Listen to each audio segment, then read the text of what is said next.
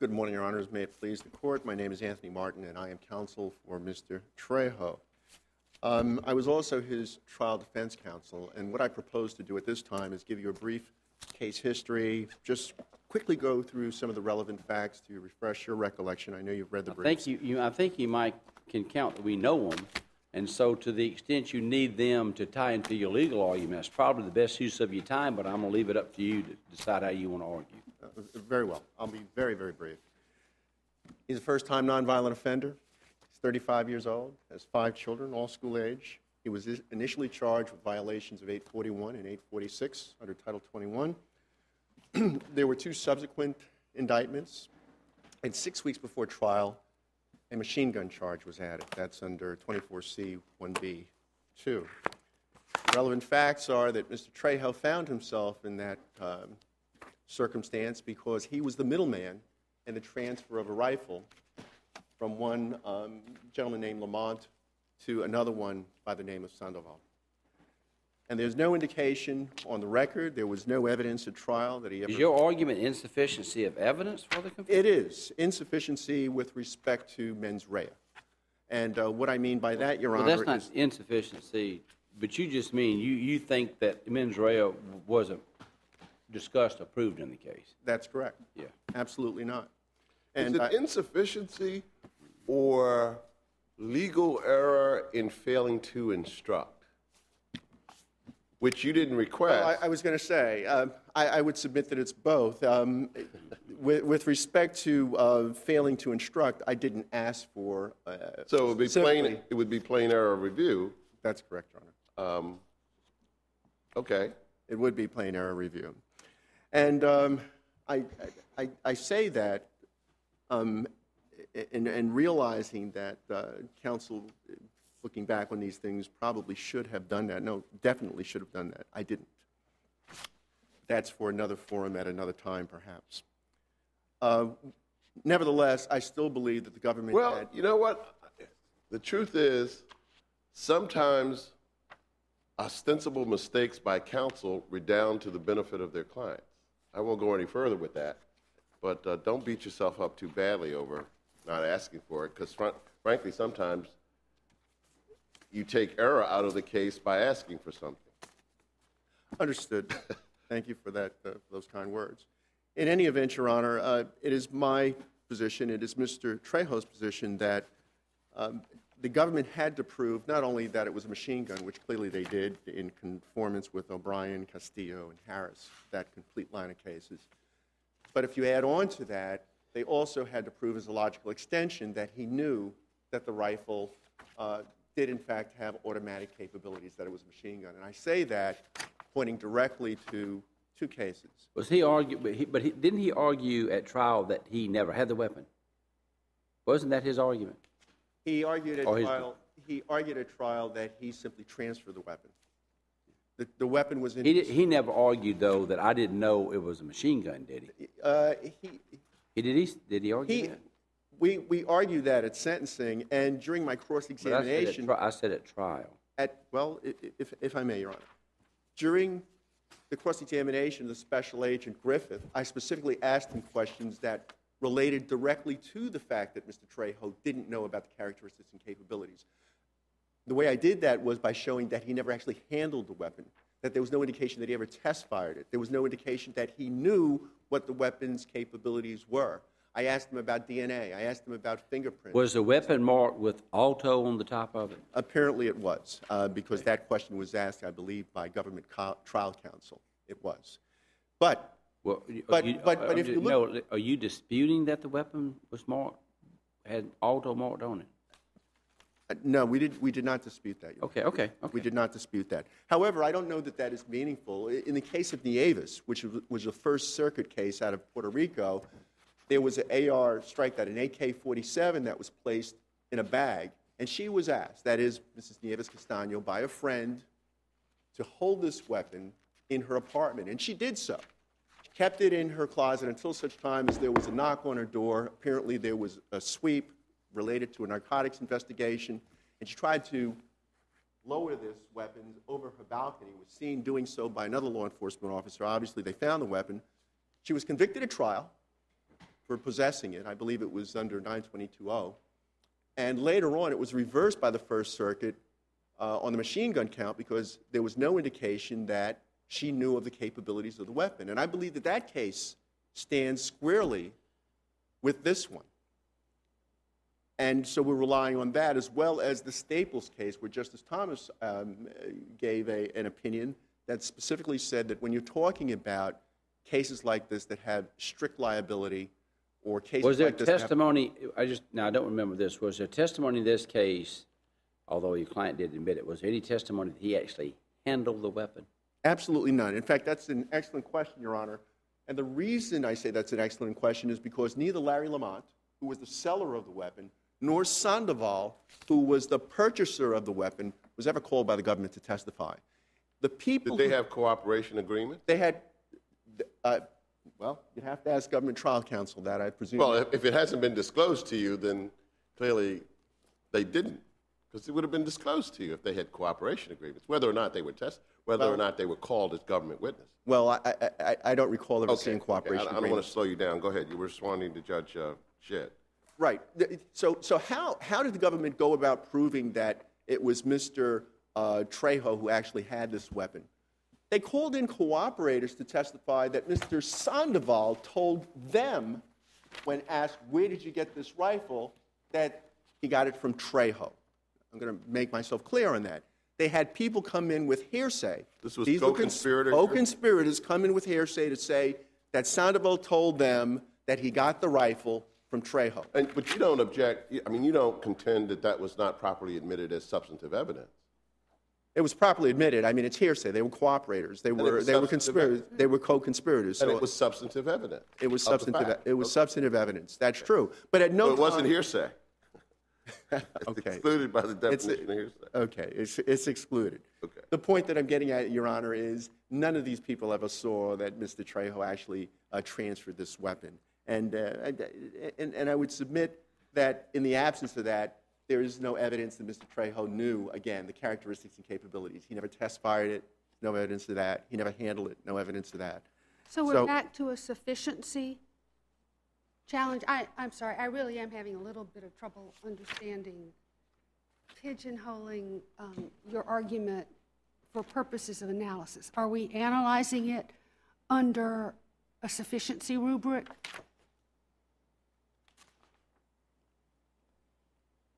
I think there is insufficient evidence here, and I would say yes.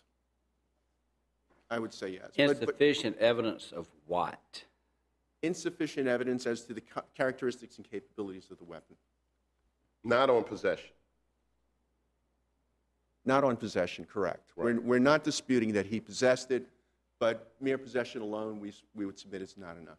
Not enough to prove his knowing possession of a machine gun. Exactly. And Your Honor, one of the cases that the government seems to be relying on is Harris. And I looked over the Harris case, and that was interesting because later on in the Harris case, you'll recall that too was a case where there was a purchase of a weapon, and Mr. Smith was a joint defendant, a co-defendant in that case. And later on, the government dismissed as to Mr. Smith. And why did they do that? Because there was no knowledge. And I read this, the government concedes that there is insufficient evidence to support a conclusion that Mr. Smith knew the gun was a machine gun and that a judgment of acquittal on Section 5861 count should therefore be entered as to him. In other words, he didn't know. He knew that there were weapons in the bag, but he didn't know it was a machine gun. And I think that's important because if the government's going to be relying on Harris, they've got to rely on the whole case. I'm very sorry. If I could just go back to my question. You're conceding in response to Judge Davis's question that defendant possessed. He possessed. You're challenging the fact that he transferred. I'm not quite sure I understand why that matters for purposes of what I understand to be our job here, which is to construe 924C1.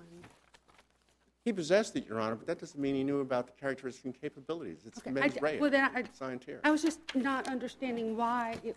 It's the 30-year sentence, isn't it? It's a 30-year That's what you're here about. Yeah, That's but right. I didn't understand the transfer. Doesn't it matter perhaps in plain error analysis? Isn't that where it matters? If he possessed the weapon and and the jury could reasonably find that he saw automatic on the top, it may be that then the evidence is beyond a reasonable doubt that he possessed a weapon that he saw was automatic. And from that, it might be, depending on how the law was charged, rightly or wrongly, that may factor into plain error analysis. Isn't that why that matters? Well, before I answer that, I don't know that the jury could make such an assumption. I didn't ask you that. I said, if that's the case, might it not then matter in plain error analysis? Yes, Your Honor. Not error analysis, but plain error analysis. Yes, Your Honor. Yeah. Could I- You don't have. By the way, you don't have to concede any of that question I laid out. I was just asking you. That's why it might be relevant. That's all. Getting to the language of the statute, any person who uses or carries or who in furtherance of such crime possesses, et cetera, a machine gun or destructive device or is equipped with a firearm silencer, et cetera, the person shall be sentenced to a term of imprisonment of not less than 30 years. And our question has to be, is there a requirement that the defendant knowingly use or carry? And I think the answer to that is yes. And why is that? Because other provisions of 924 list a specific mens rea element, either knowingly or willfully. Or maliciously. And this does not. That's correct, Your Honor. So why should we supply limiting a modifier that Congress knew how to include and for whatever reason chose not to do so here?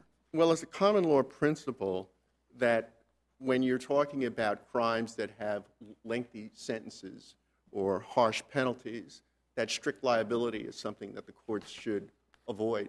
And I would submit to this court that when somebody is facing as much as 40 years, that falls right into that rubric or that category.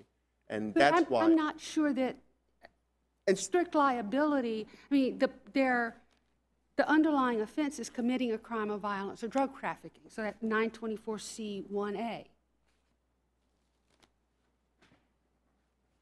I'm not sure I follow you with that. Well, there are mens rea elements in here. There isn't anything that I read that requires a person to knowingly possess a machine gun. That's all, I'm asking you to help me supply it here. Well, if it's in some sections and not in other sections, my answer would be that there is some kind of conflict or ambiguity, and given that, then the rule of lenity should apply. If the whole statute can't be read consistently, if there is some... No, wouldn't it be if Congress knows how to use it and they didn't use it here, it means it's not required. Yeah, but you can't presume that Congress' intent then would be strict liability. Isn't it a rule of statutory construction that when Congress uses a term in some sections of a statute and doesn't use it at another, that the omission is intentional? I'm not going to concede that point, Your Honor. With respect, I would turn the Court's attention to Staples, where I believe... Staples is a slightly different... It's a different statute, admittedly. It is a different statute. It's a different statute. I'll concede that point. However, despite the fact that it's a different statute, it still goes to the question of mens rea and whether or not somebody should be held strictly liable for the characteristics and capabilities of a weapon. And I think that Staples is a touchstone to your analysis in this particular case. And again, I would say that the next waypoint, is Nieves-Castano. And Nieves-Castano relied on Staples, notwithstanding the fact that that, too, was a different statute. So I don't think that we would be too far off in looking at those two cases. The government also cites Burwell, which is a D.C. case, which I know something about because I was the trial defense counsel in that case as well, and that involved long guns. And I would call the Court's attention to the dissent of both Judge Rogers and Judge Kavanaugh, because I think that they have answered this question better than the majority has in that particular case. And Judge Rogers, I think, makes the argument that I'm trying to make here today about the mens rea and answers the question that I think you put to me just now about the absence of specific language. You mentioned 40 years, Mr. Martin. Where did you get, is that the maximum under this statute? No, it's not. I don't think it's max. It's life, Max isn't would have been up to life. Yeah. 10 years. We're talking minimum mandatories here. 10 years was, of course, for the 841, 846 No, I'm talking about violation. the machine gun count. I believe that was up to life, Your Honor. No, the mandatory minimum, I'm at. The mandatory minimum was 30 years. Was 30. And it was consecutive to the 10, The 10, which was right. also a mandatory minimum because of the drug counts. Right. So that's why he was facing a mandatory minimum of 40. Okay. Other- you were other alluding counts. to 40 as the aggregate sentence in this No. case. Other counts were run concurrent. Right, right. Well, When you said to Judge Shedd that you were, or to all of us actually, that you were conceding, you weren't challenging possession, I thought you were saying you weren't challenging the sufficiency of the evidence of possession, well, not that you were conceding that there was sufficient evidence to prove a knowing possession of a machine gun. I think it's important. I'm conceding possession of the rifle. I am not conceding his mens rea regarding the capabilities and characteristics. He negotiated as a middleman. You can say it any way you want, but I think what you mean is you're not challenging the sufficiency of the evidence of his possession. I'm not. Okay. Those are very different things. When you stand in front of a court and say, I'm conceding a factual matter, that could really come back to bite you. Understood, Your Honor. Moving on to the argument of proportionality, Your Honor. Again, very quickly here, because I see the yellow light is on. I call the court's attention to 3 cases, Weems, Robinson, and Solon v. Helms. The Weems case, I think, was the one that laid down the proportionality argument. It goes all the way back to 1910. It's never been overturned.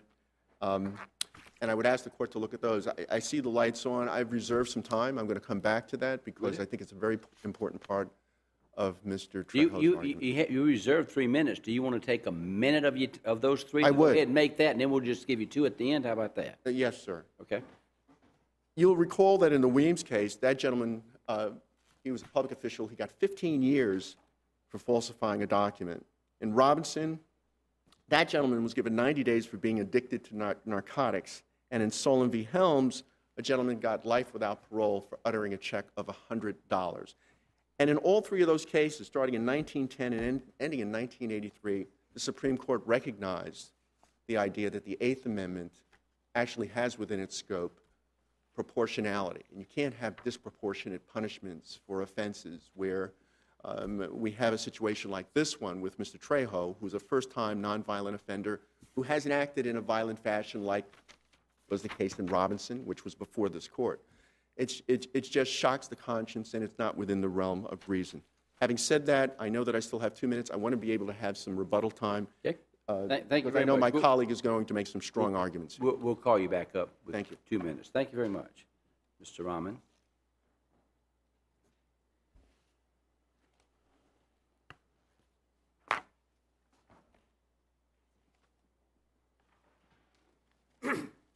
Thank you very much, Judge Shedd. May it please the Court, my name is Sujit Rahman. I'm the Appellate Chief for the District of Maryland, appearing on behalf of the United States. Your Honors, this is, at its core, a pure case about statutory construction. The question is, how does this Court interpret Section 924C1B2?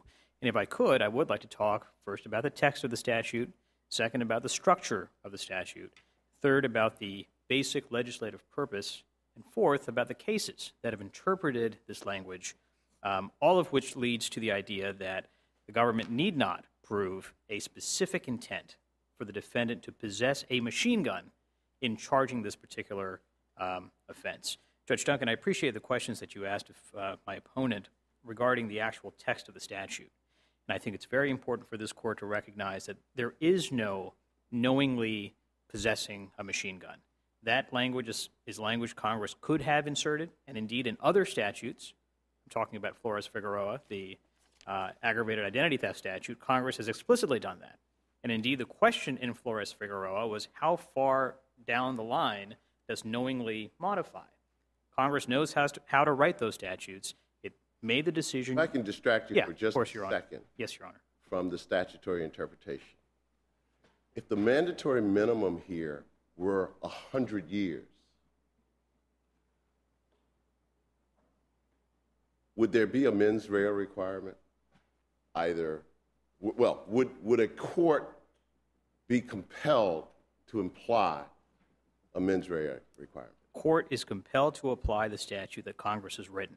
So your answer is no. It is no. If it were 200 years, would the court be required as a matter of constitutional due process to imply a mens rea requirement? Your Honor, there is no due process issue here. Okay. And if it was 300 years, would a court be required to interpret this statute as having a mens rea requirement? The court is obliged to apply the statute that Congress has written.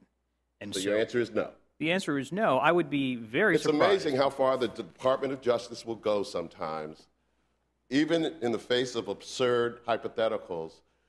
I understand you got to stick to your position. But that's an absurd answer, isn't it? Let me respond, Your Honor. First of all, it's not just the Department of Justice. You're here for the Department of Justice. It is this court. You're here for the Department of Justice. Your Honor, if I You're not here for this court. You're here for the Department of Justice. Your Honor, under Ming Hong, this court has ruled that term of life, that term of years sentences are not subject to proportionality review. And so it's this court's precedent. Wait a minute. Do you realize we've revisited that in the last week in a concurring opinion by Judge King? I know. You didn't know that. I know that Judge Gregory You didn't know that Judge King wrote a very compelling concurring opinion in Hashimi? Yeah, in Your Honor. In which he clarified the law of this circuit? If I may respond, Your Honor. Yes. Judge King wrote a concurring opinion in Hashimi, Yes. making very clear that proportionality could not be addressed by the panel in Hashimi. Judge Wilkinson wrote the majority opinion in that case and very clearly said, we're not reaching proportionality. It's not true. You have absolutely misrepresented Judge King's concurring opinion. With respect, Your Honor, I do. What he said was it's not necessary in Hashimi to consider proportionality because Judge Wilkinson's majority opinion granted the relief that rendered moot any sentencing question in that case.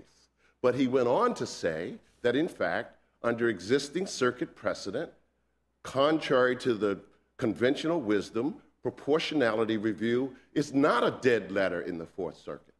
That's what he said in his concurring opinion. If I may respond again, Your Honor, I've read Hashimi. I've cited it in my Rule 28J letter. I've seen the opinion that Your Honor has concurred with Judge Gregory.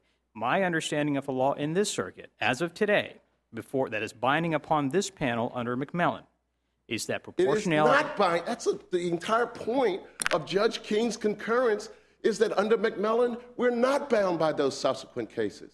We're bound by Judge Russell's original opinion. My sense, Your Honor, and I understand where Your Honor is going with this. But we should move on because really, we don't need to spend time talking about Your Honor, you have suggested that I've misrepresented the law of the circuit, and I do respectfully want to respond to that. I do represent the Department of Justice, and I simply do wish an opportunity to respond to the idea that I've misrepresented the law. Just let me say this. You're just mistaken, that's all. I'm going to say, I'm listening to the exchange. As to what the law is, people can read it and look at it. Judges may disagree as to what that stands for.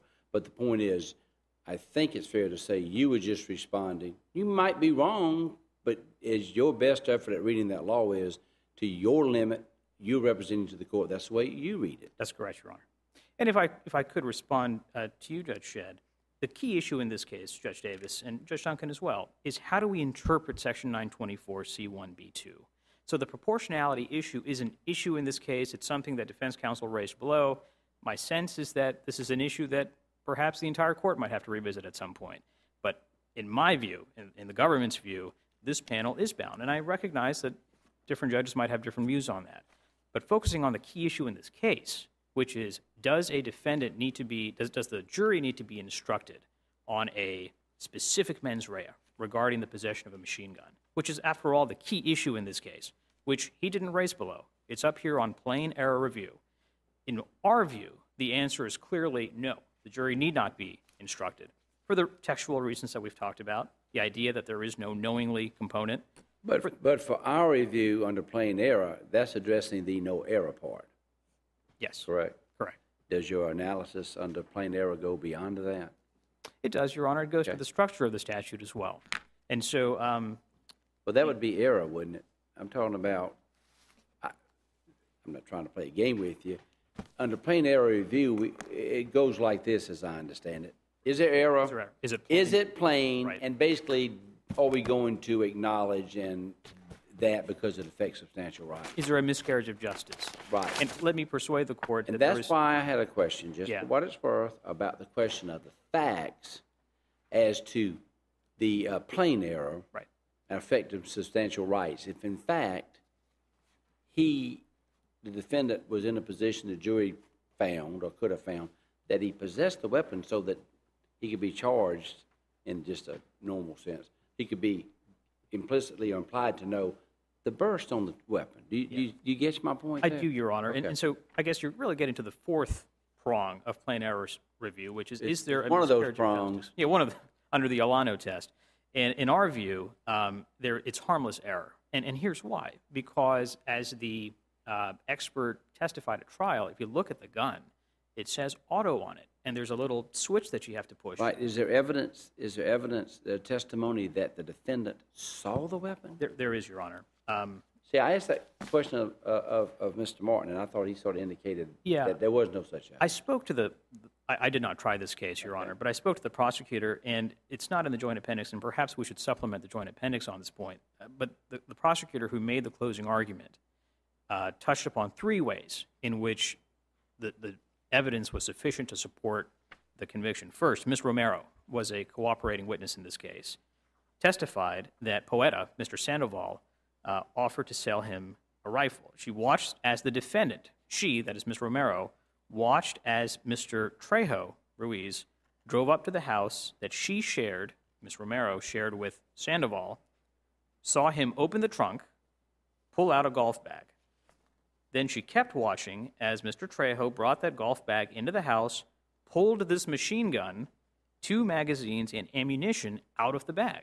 So in other words, this testimony, that was introduced as testimony. Did she testify? Yeah, Ms. Romero testified at trial. Yeah, so there's testimony that he actually physically had the weapon in his hand. In a golf bag, took it out.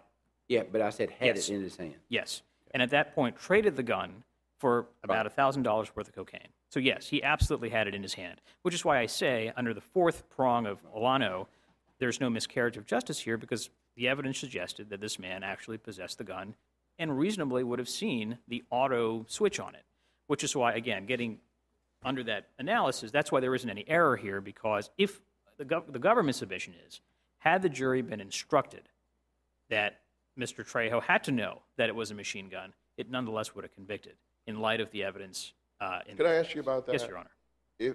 If knowing that it's a machine gun is an element, is a mens rea that the judge is required to instruct the jury on, are you saying that it's not error for a judge to fail to instruct the jury on an element of a federal criminal offense, as opposed to whether it's harmless error or plain error? It is Are you saying it's not error? I'm not saying that. It is certainly error. Okay. If, as a matter of law, Okay. that so is something. If the appellant is correct, Yes. that knowledge as to the character of the weapon Yes. is an element, there clearly was error here.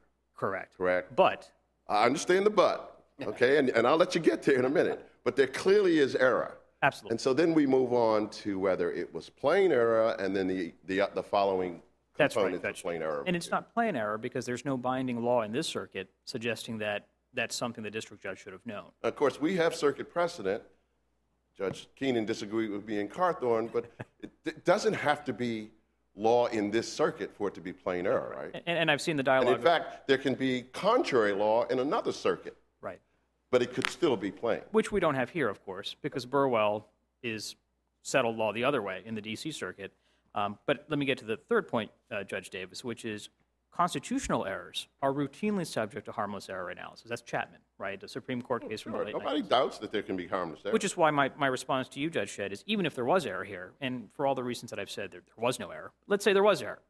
It's still subject to harmless error review under Chapman. And again, our view is to the extent that the evidence in this case showed that Mr. Trejo Ruiz, physically possessed this machine gun that says auto on it, that you have to actually push the You say it's harmless error as to a constitutional violation? Instructional That's your error. point, as opposed to the plain error That's review that correct, we Your do Honor. over the charge. Although, again, we're here on plain error reviews, so, but if I could, Explain that to me again. Why do you say harmless, but we're still here on plain error? It- Tell me the interplay between those two concepts. well, there is, Your Honor, and I'm actually perhaps arguing against myself here. I mean, plain error review is what we're talking about. Right. So that is a far more deferential standard for the government than harmless It's just error. you arguing that in a case where there was error, you could always argue even a constitutional violation could be harmless That's error. right. But this is a But you plain don't error. need that here. Right.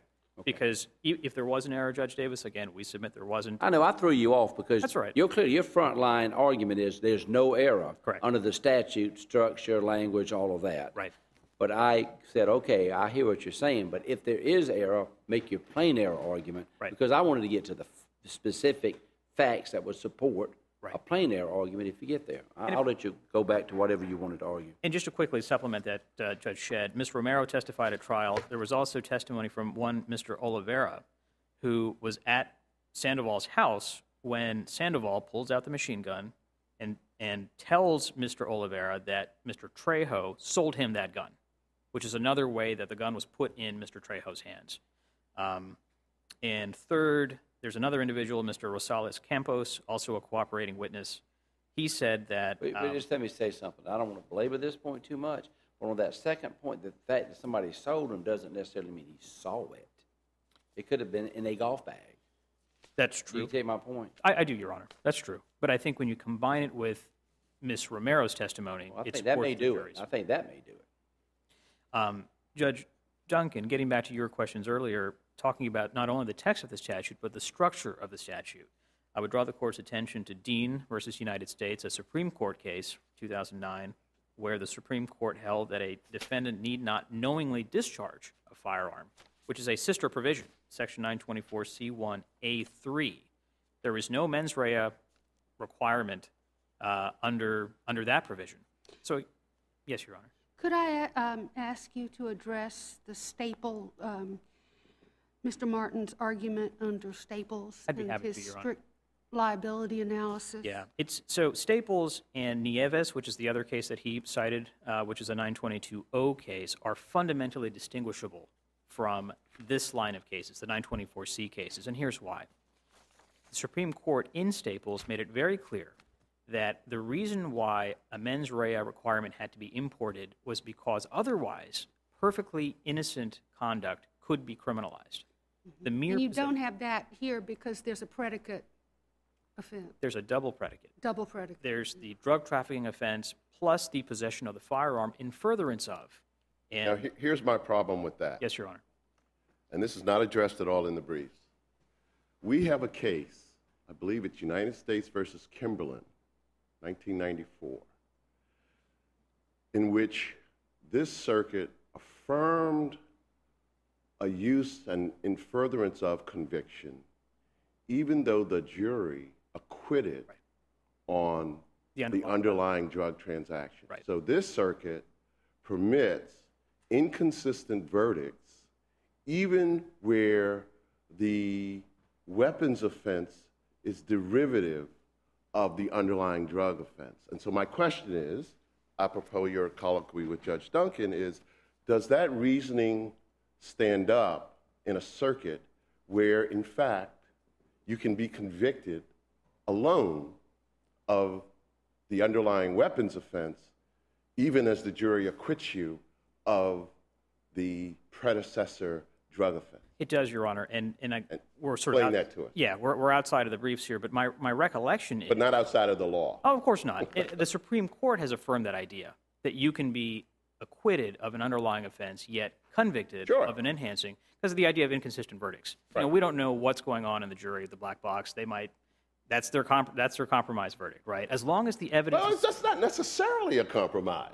Maybe the jury actually doesn't believe beyond a reasonable doubt that the drug offense has been committed. Well, I'm trying to answer the doctrinal question, Your Honor, which Okay. is, the legal point is there is no due process issue or there's no constitutional issue with an inconsistent verdict acquitting on the one hand of the underlying predicate offense, yet convicting on the enhancement that's built upon that. The potential due process Correct. issue arises when you have a strict liability crime with a mandatory minimum sentence. Now, this one is 30 years, and you and I had that somewhat heated exchange a few minutes Respectfully. ago, which is always, I enjoyed it. I hope you did. Of course. But so I tried to take you to see how far you would go. And you said no to all of my hypotheticals. But surely you don't, well, let me give you the rest of your time. I don't want to tie up your Well, time. I do want to address the point, Your Honor.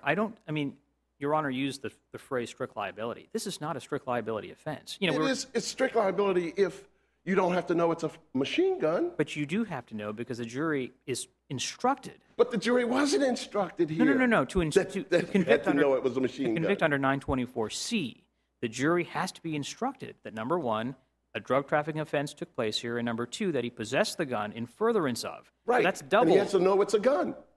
Yes. Yes, he has to know it's a gun. Absolutely. The question that we're confronting here is, in order to earn this 30-year mandatory minimum, Right. do you have to know it's a machine gun? You do not. And that's your position, and I respect that. Well, it's my I really do. position. It's the D.C. Circuit's position. It's, by the way, and I think this is very important to know. What happened? I want you, maybe you did, but I want you to string out your analysis. You said doctrinal, but on the first count falling, but the second standing independently, does that change the analysis? Well, I don't think it does. You know what I'm talking about? Because we all separated out from knowing. You don't have to have knowing because it's not in this part. You see what I mean? What if the jury said, you think that's all, you can't get to the second unless you have the 924 Predicate Act? Well, but again, citing Kimberlin. No, but I'm asking you that. Well, no, I think inconsistent verdicts are perfectly legitimate. It happens all the time where a jury can, it happens in the identity theft I know that, context. but how would it be an inconsistent verdict in this kind of case? Aren't you charged with 924C or whatever it is, 924, with this? The underlying. How would you get to just this in a verdict?